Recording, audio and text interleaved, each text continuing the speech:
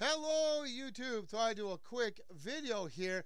I have an idea and I have the parts in. I'm designing and going to be building soon a repeater ID or short message. You can do both. You can record a short message and or your call sign in Morse code, repeater ID. Either one or both. It will not need a computer or a Raspberry Pi to run on. You will use a computer to first set it up, but after that, that is all you need a computer for. This would hook up to a handheld. Now you're probably wondering, well, why would I want to do that?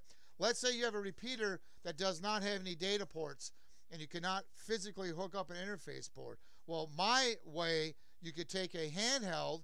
Of course, you would use a battery eliminator, so you don't have to run batteries all the time. But you could take a handheld, program it to the repeater frequency, and as long as that handheld is within that repeater range, you could get any repeater to ID itself or to do a short message. Okay? That's the whole purpose of it. Now, this is not the board itself, but this is going to, I'm showing you how I'm hoping it will look when it's all said and done. Something like this. Okay? Now, if there's a feature that you'd want, possibly added, put a comment down below. But I'm also going to post a link in the description below that you can go to my store and sign up to get notified when this becomes available. Now, this is really important because if I don't get enough interest in this, then I'm not going to pursue this. So please go to my store, sign up to get notified when this becomes available. That tells me how many people may be interested in this, okay? Now, here's the beauty of my idea. It can do Morse code. You would use a program on the computer to program the chip on the interface board. It'll only be a one-time computer use, but it will be able to do Morse code. You can convert your call sign to Morse code. Or you can record a voice. You can use a program that will convert text to voice. Or you can do a combination. I could have a short message saying, welcome to the repeater, and then have my call sign be in Morse code. Or whatever. I could do either one or both. That's my plan, and that's what my hope is. Again, you won't need a computer to make this run, or a Raspberry Pi. This will not use VOX.